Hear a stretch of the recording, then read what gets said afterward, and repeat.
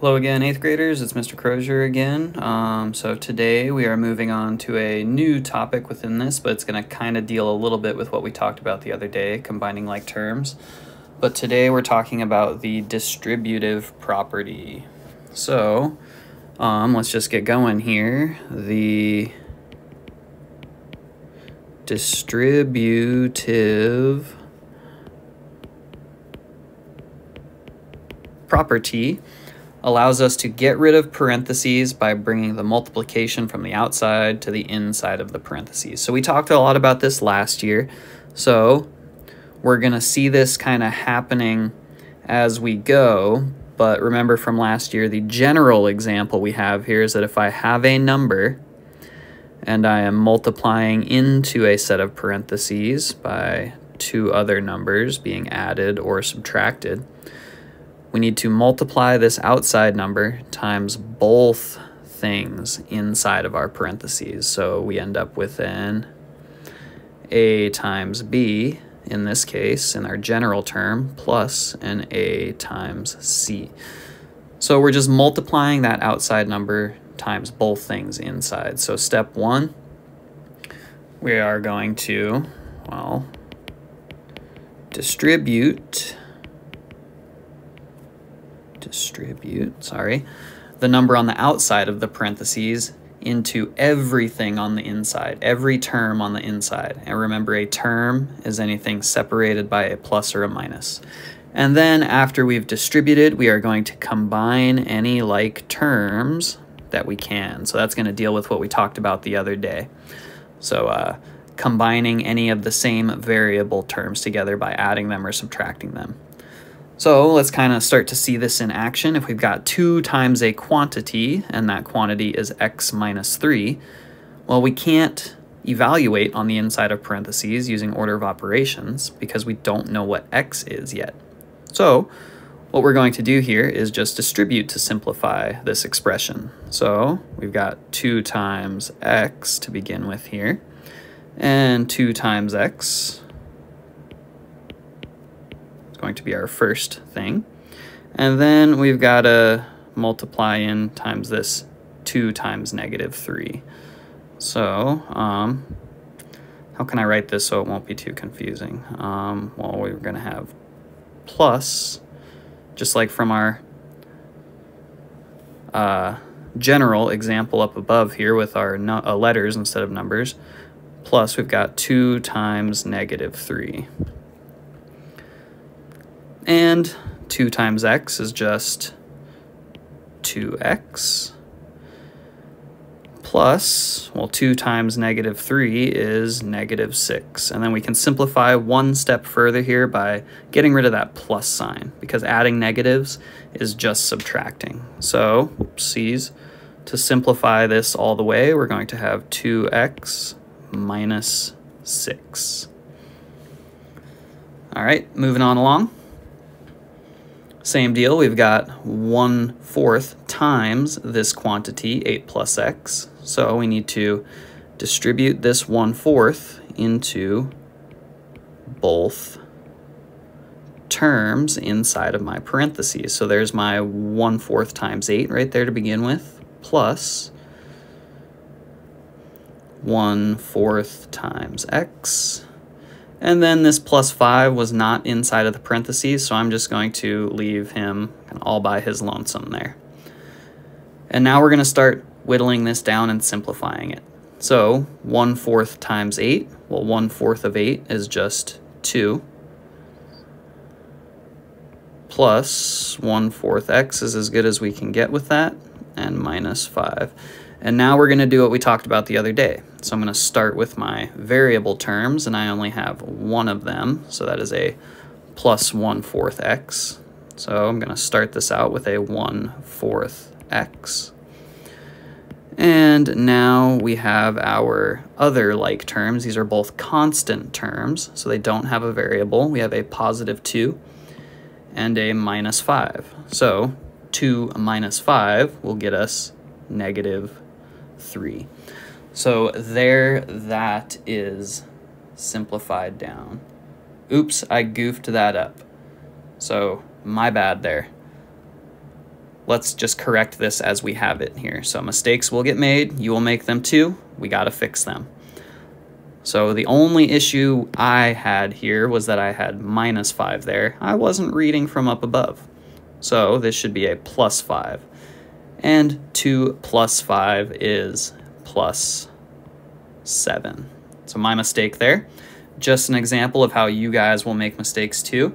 Got to be able to try to find them and fix them like I did. I found that pretty quick and fixed it pretty quick. So just be looking out for that kind of stuff because it will get you just like it got me. But we don't give up. Keep trying, make ourselves better at this. All right, example C now. So we just have this negative out here, but remember that negative outside of parentheses is kind of hiding that little invisible 1 there with it. So what we're doing is we are taking -1 times our first term there. What the heck? So, bouncing around on me, I'm sorry. So we have -1 times x, and then plus a -1 times -10. Well, -1 times x, or negative of x, the opposite of it is just -x. And -1 times -10 is +10.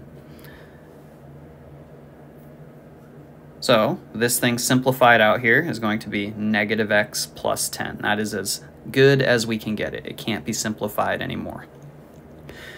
And our final guided example here before you guys do some try on your own is going to be this x times 11 + 6 and then plus a 3x afterwards. So first thing we want to do is distribute that x into both terms here. So we got to take that x times 11, and then plus this x times 6, and finally add this 3x. Didn't get goofed up by the plus this time. Well, x times 11 is just 11x. We like to have that coefficient out front. 6 times x is just 6x, and then plus 3x. Well, we're going to simplify this down to one term because all of them are like terms. So we're going to have 11 of something plus this 6 of something, give us 17x's. And then plus this 3x out here, well, 17 of something plus 3 of something is going to end us up with 20x. And that's as good as we can get that until we know what x is, and then we can multiply it. But we don't, so this is as good as we can do.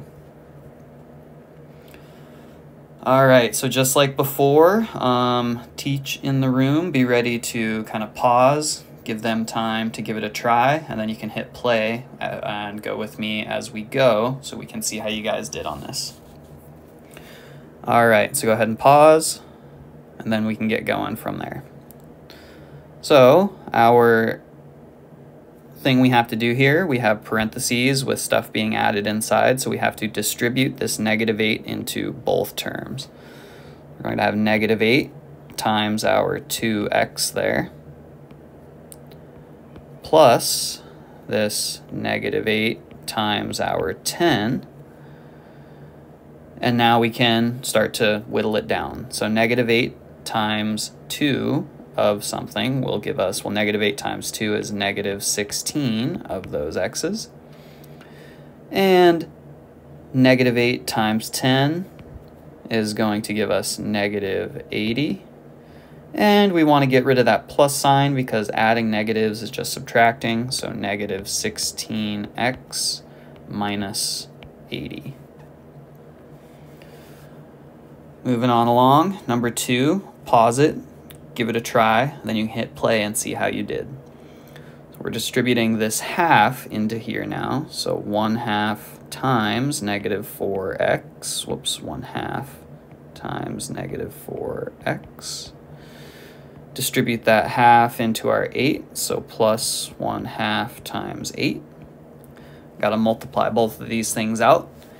Half of negative 4 is going to give us negative 2, so we have negative 2 x's there, plus, and 1/2 of 8, or 1/2 times 8, is going to give us 4. Nothing further to do. We just want to be sure we're keeping track of those negatives because that will make all the difference here. All right, number 3, pause, give it a try, then we can hit play again. So I know I had that 1 out there from our examples above, but I'm going to show you just distributing in this negative. So we're taking the opposite of x, and that's just going to give us negative x. Then we're multiplying this negative into 5, so that's the opposite of 5, which will be a minus 5. And then we have that x there. All right, we've got like terms going on here, so we need to combine them. So we're going to start with our negative x and our positive x.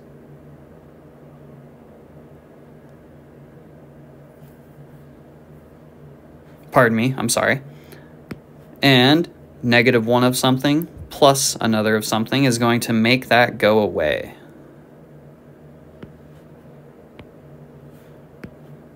So that's going to give us 0 x's. And then our only lonely constant term here is going to be that minus 5. So we're going to have minus 5. Now 0 times anything is going to make it disappear because that's going to be equal to 0. So if we make that 0x go away, our simplified expression here will be just negative 5. And finally, number 4 here, pause, give it a try, hit play, and see how we did. So I'm going to be distributing this negative 3 into my parentheses. I've got negative 3 times negative x. And then plus, we've got a negative 3 here times that negative 4. And we have our 12x left all alone out there because it was not inside of parentheses, so we just leave it. Negative 3 times negative x, a negative times a negative gives a positive, so that is just 3x. Plus, well, negative 3 times negative 4 is a positive 12, so we're just going to be adding 12 to that.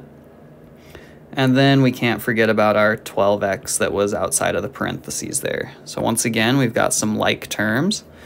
Got our variable term, x, so we've got 3x's and 12x's.